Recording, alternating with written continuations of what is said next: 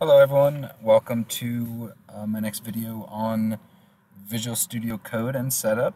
Today we're going to talk about FTP Simple. FTP Simple is a synchronization extension you can use in Visual Studio Code that allows you to sync up changes to your server, whatever server that you're using for your web hosting. This is going to be able to help you sync up files directly to your whatever server you're using. Now I'm using ICDSoft to host my web accounts, so I'm going to show you guys how to use ICDSoft as well, but for any other server that you use, Azure or anything else, we're going to go ahead and it'll all be the same regardless kind of what you use. The same idea, the same principles apply. So for starters, what we have here is I've gone to the extensions in Visual Studio Code in our marketplace, and I've found FTP Simple. It's simply typing in FTP Simple here, and the first one that comes up is your FTP Simple here. What we're going to go ahead and do is we're going to go ahead and install it. Now, I'm probably going to do this in two parts, so this will be part one. I'd like to talk about FTP Simple recently had an update actually that caused things to break. It didn't allow anything to sync up. The extension itself wasn't functioning properly. So I'm also going to show you guys how to install a previous version. If you do have an update to one of your extensions in Visual Studio Code, you'll be able to go in and roll it back basically in the extension list.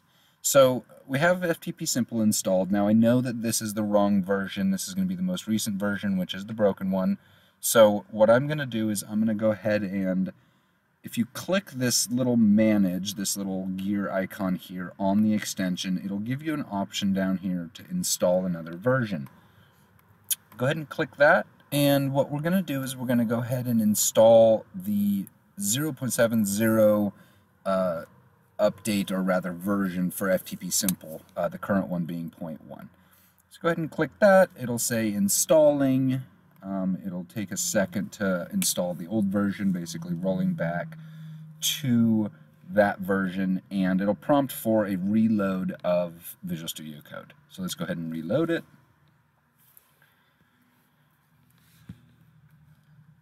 And now you'll see over here in your extensions list, it's going to prompt you for updating FTP Simple. Go ahead and disregard. For those of us with OCD, it does kind of get annoying having that little pop-up there, but we don't want to update to that most current version because it is actually broken. Next, we're going to go ahead and just in your Visual Studio Code workspace, Control Shift and P, or Command Shift P on a Mac, will bring up your prompting for any of the items, extensions, terminals. That's a command for Visual Studio Code to use, and I'll go into that a little bit later. It's one of any, you can choose from any command in Visual Studio Code that you want to do. What we're going to do is we're going to go ahead and choose FTP Simple config. Now if it's not prompting you or you don't see it in the list, go ahead and just type in FTP Simple :config, and you'll see it come up here as the first one.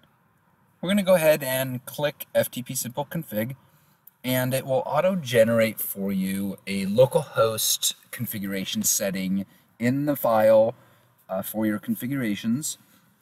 We're going to go ahead and add to this configuration file. I generally leave this localhost configuration in there. It doesn't seem to cause any issues, and then I add to it. Check out my next video, part 2, where we're going to go through ICDSoft and setting up username, password, and the configuration file for FTP Simple. Thanks for watching.